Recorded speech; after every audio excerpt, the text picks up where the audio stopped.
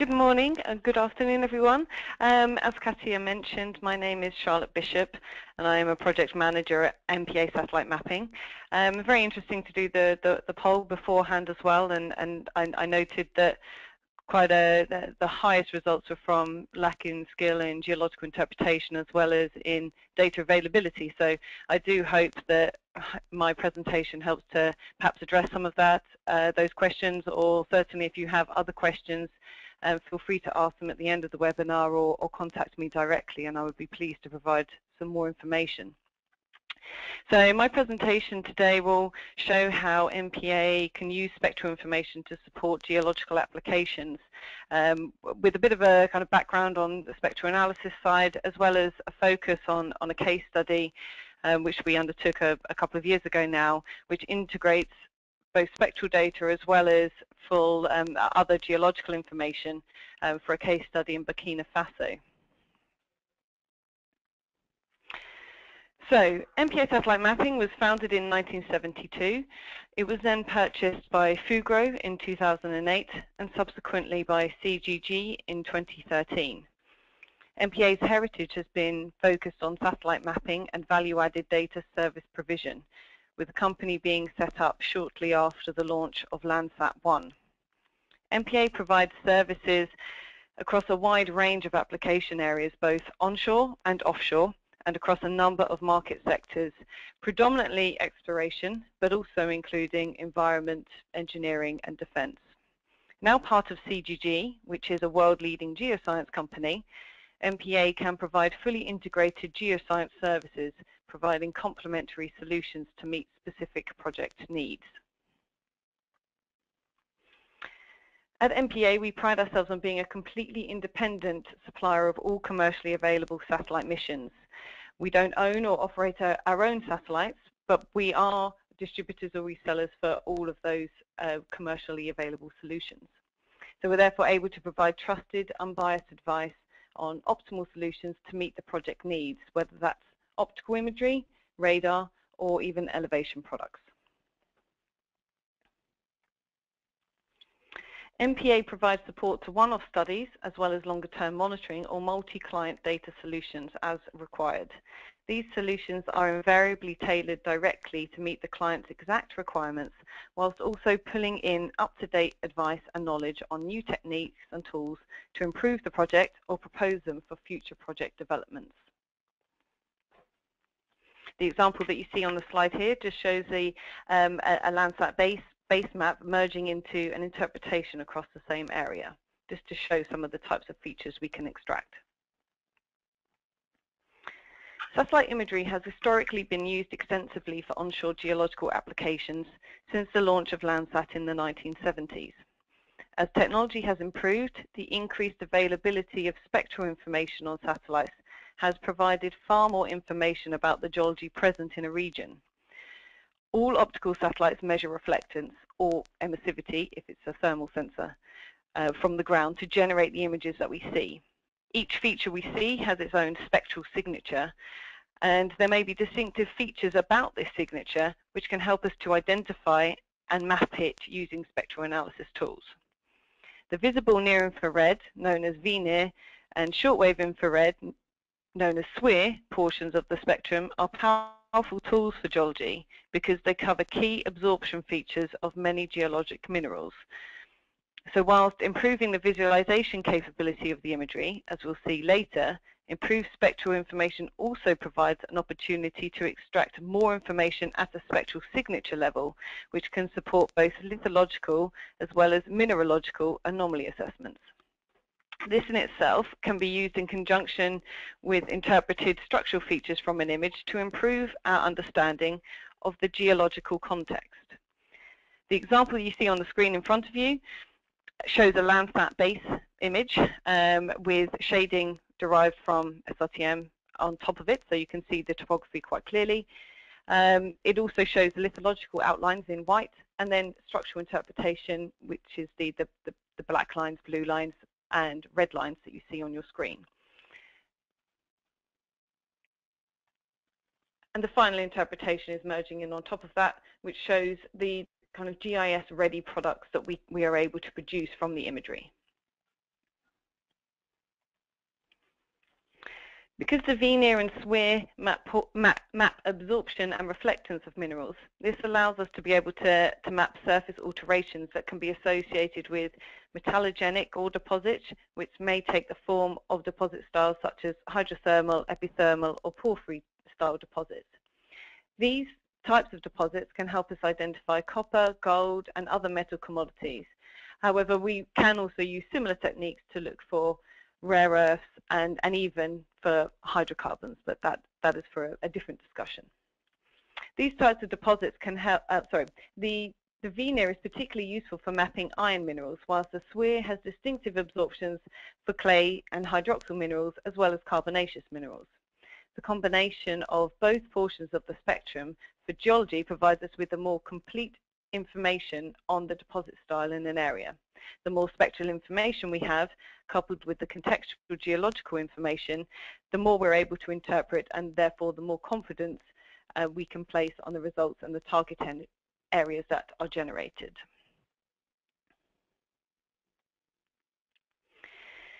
It is important to note that while spectral mapping can be used for geological applications, you're not detecting the ore body directly. There is no ground penetration from the satellite, as they are only measuring reflectance of what we see on the surface. And there is often no distinctive signature of the ore body itself. What we are essentially detecting are the indicator surface minerals, which will tend to exhibit a zonation pattern depending on the deposit style, which can help us indicate the presence of a potential ore body, which can then be followed up in the field. And you can see this from the diagram on your screen now, with the different zoning patterns and concentric circles away from the ore body, which is in the center. By integrating spectral analysis results with geological information such as structure and lithology, the results can be contextualized, false positives minimized, and a higher confidence and justification placed on the targets that are identified.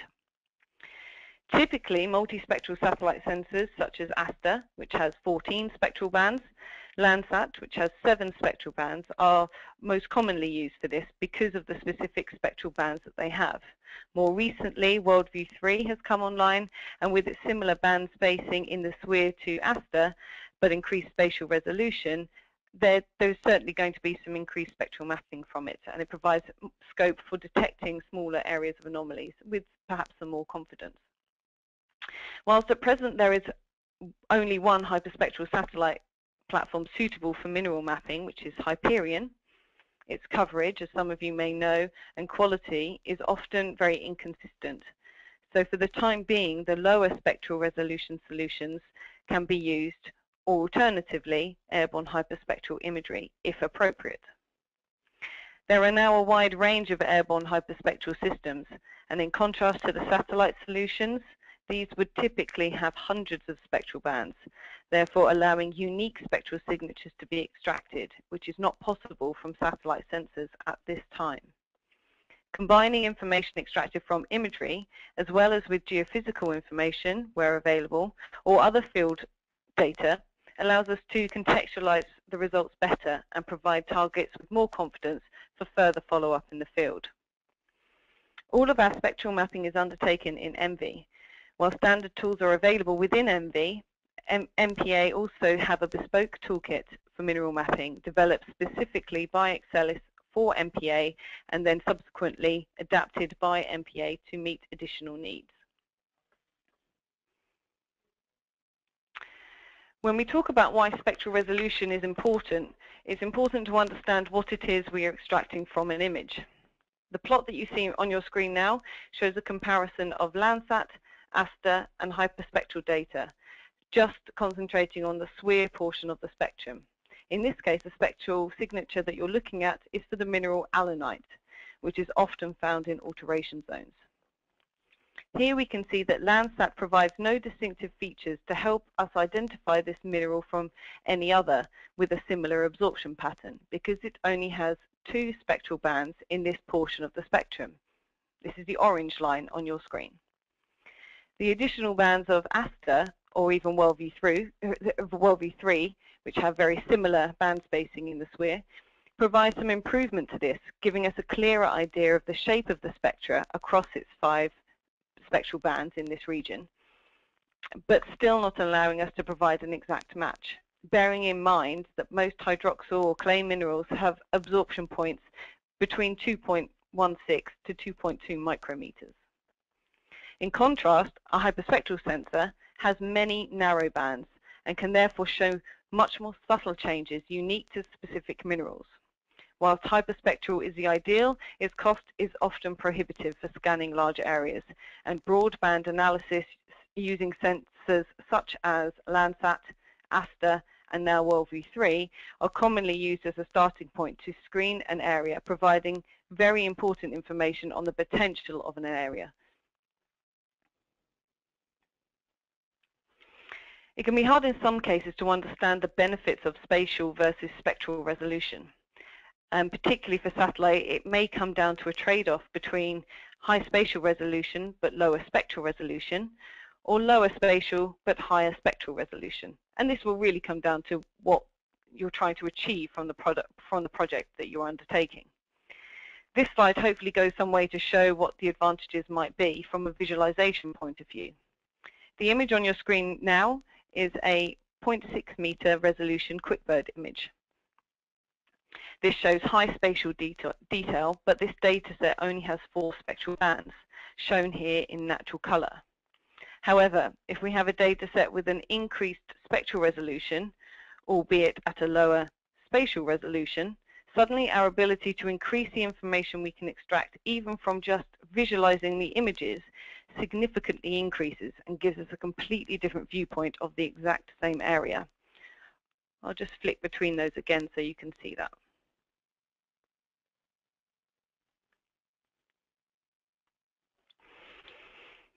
MPA undertake a step-by-step process to mineral exploration activities, which normally includes the following initial steps. Visualization, where the spectral band combinations are selected to optimize the features of most interest. Here, a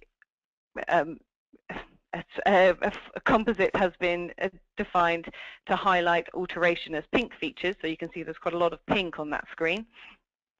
Initial processing, including ratios and principal components to identify initial areas of potential anomalies, and then subsequently noise reduction and end member extraction for the more detailed spectral mapping and classification. The general process here is applied to either satellites, so ASTER or WorldView-3, etc., or hyperspectral datasets. But the process may vary slightly depending on the deposit style or the land cover in the region, as it may mean that some tools and algorithms we may use are just not going to be appropriate. And the process will therefore be tailored to optimize the results for the different areas. You will also see 2 plots on the screen. I must apologize that the background of them is quite dark, but hopefully you can see these reasonably clearly. At the top we have kaolinite, and at the bottom we have chlorite. And what this is showing is extracted spectra from the image itself, which in this case happens to be a HIMAP image, an airborne hyperspectral image.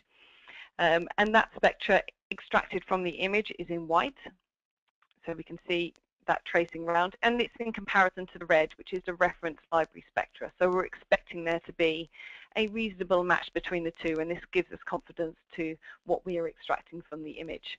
We can do the same with the broadband analysis, but of course we won't see some of these very subtle features, but we can still get a good indication of where key minerals might be or mineral groups might be. And the same again with the chlorite at the bottom, which is often found in alteration areas. We can see the red line being the reference and the white being the spectra extracted from the image. Once the spectral processing is complete, it's important to contextualize the results in terms of the geology, which allowing us to overlay the spectral results with the lithological and structural information to generate target areas. The right-hand image shows spectral results of the argillic, so clays and hydroxyl minerals, and carbonaceous minerals, whilst the right-hand image shows how some of the anomalies identified correlated well with the volcanic intrusions identified from the geological assessment, which could be inducing the alteration that we are seeing. This just helps to add confidence and support to the proposed targets identified. Just looking at the spectral results by themselves is often not really very helpful, and or indicative of what's actually happening in an area.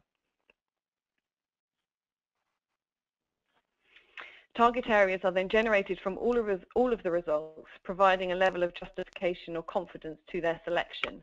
In our case, we tend to rate the category of the confidence of the target areas. So we may have red areas are often our highest target areas, and then yellow may be slightly lower confidence based on the other information we have. These areas are then intended to be followed up with a field survey, which ideally would include a handheld spectrometer study of the areas identified to validate the findings. But it doesn't always have to, and this can still be used without that. Examples of some of the results from a field survey and the plots that can be achieved and that can be made, are shown on your screen now. So you can see the top plot, which just shows a traverse across a deposit and the different minerals that have been identified, which are all color-coded. And then the bottom plot shows the different extracted spectra that have come from the handheld spectrometer device.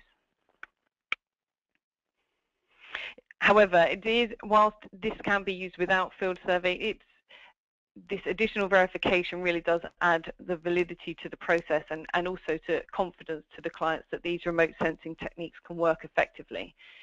So it is something we would always stress is an important thing to happen.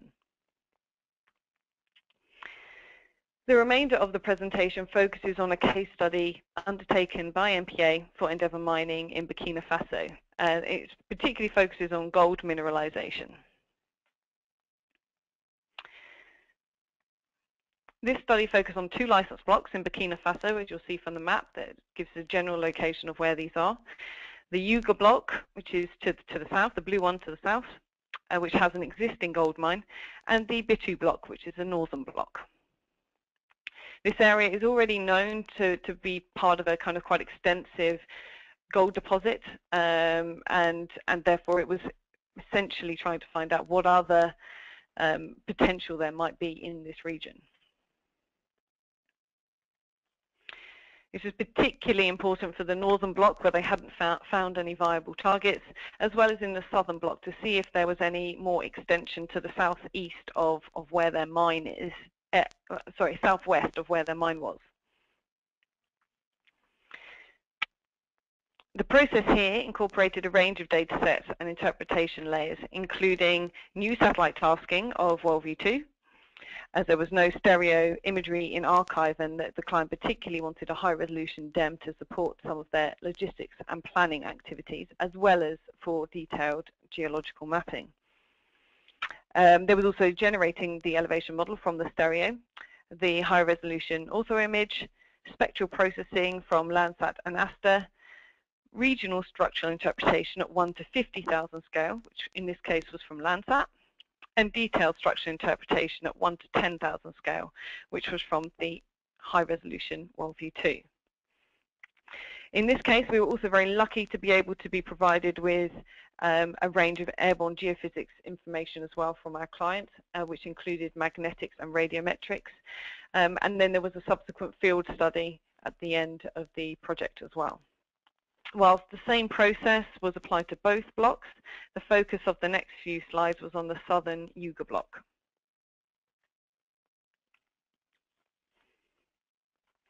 This slide shows a series of supplementary data sets and some of the key results that were generated in this study. Firstly, the data sets that were used are presented. Here we see the SRTM DEM. It's important to say first off that elevation model as well as multispectral data for geological analysis is really very important to give us the viewpoint of the topography to help with not only with the structural interpretation but also with the lithological boundaries. This was then complemented with the higher resolution 1 meter elevation product, which was generated from the stereo data. You will note the mine which appears in the north of the area, which is has occurred since the SRTM DEM was produced in 2000. In addition, the low resolution image data sets of Landsat, so this is a 15 meter pan-sharpen product, and then the ASTER, which is shown here is a 30 meter product. And then the half-meter WorldView 2 also image, which was used for the detailed structural interpretation. Unfortunately, because this was a new collection, you'll see we did suffer with a little bit of cloud in this area, but it didn't hamper the interpretation too significantly. These results were then processed and combined with the supplementary geophysics datasets to derive the following layers, including the spectral processing, which was just from the imagery. You'll see here it's quite noisy with a lot of results. So the red is mainly the focus of the clays. We did have a bit of a problem in this region because of vegetation. So you do see some edge pixels related to vegetation, but these are masked as much as possible and then thresholded and tweaked. You see quite a big response over the mine itself, which is what you would expect because you have tailings dams as well, so you will pick out some of these similar minerals. But we do start to see some patterns, and when you zoom in more detail, you can see some of these features in more detail. The green areas are carbonaceous minerals in this case. The geophysics used here was useful as a radiometrics, which is shown in your screen now, helped to identify the sedimentary accumulation enriched in the rare earths, which is where the gold was hosted, rather than in the basement, as well as helping us to pick out the major structures and cross-cutting dikes on the magnetics, which helps to validate the structural interpretation that we see on the surface and how this relates to the structure that we're seeing at depth from the magnetics dataset. All of these layers help to provide useful additional information to allow us to draw conclusions on the potential for more targets in these areas. The more information we have, the better and more confident we can be in the output.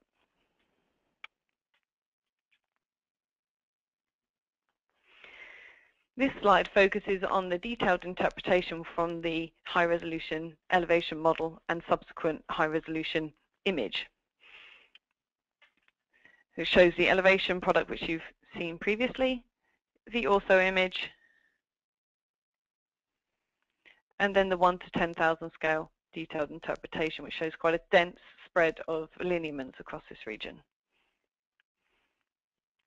This slide is quite a useful comparison showing the detailed interpretation, this time as the red lines, in comparison to the regional interpretation at 1 to 50,000 scale, which was from the Landsat, with the black lines, just to show how much more information we can get from the higher resolution data sets. So it really does come down to the level of detail and the information that you require as to which might be the most suitable. Across the existing ore zone, which you can see here on your screen, we can see that without the high resolution we would not have seen the narrow lineament features that are present because there are no, these weren't picked up at all on the regional interpretation. And these were then checked in the field as well. And we can see the same fault structures running straight through the ore zone that we're seeing, as well as across the base of the pit, and also then subsequently through the pit walls where we're also seeing shifting. To give a bit of a kind of geological summary to this particular example, in terms of geology, it's been possible to map 4 main fault trends in this region. It's also been noted through the interpretation that the deformation history has affected the development of the sedimentary basin, which has made it more challenging from a spectral perspective. However, some minor clay alteration was identified in association with the Tarquinian Arco sequence, which provided some targets for follow-up in the field. The combination of the regional as well as the detailed interpretation allowed significantly more detail to be extracted to support the contextual geological analysis, as well as providing useful additional information on the local topography to support planning and access within these blocks. And just to provide a summary of the presentation as a whole before I open for questions. In summary, there's a wide range of satellite solutions to support geological analysis. Currently, spectral mapping can only be achieved from a very small number of satellite sources, but with proven capabilities for broad-scale anomaly detection. By combining multiple layers of information together with supplementary data sets, It adds confidence and justification to the anomalies identified, and validating this in the field is a really important step to highlighting the usefulness of these screening techniques to support exploration activities. While field surveys over large areas are not always possible in reality, the ability to quickly screen an area and then focus a field study more effectively can reduce risk and cut field survey costs to make it a more usable product, and providing with clients confidence in using remote sensing to support such activities. And thank you very much for taking the time to listen to me today.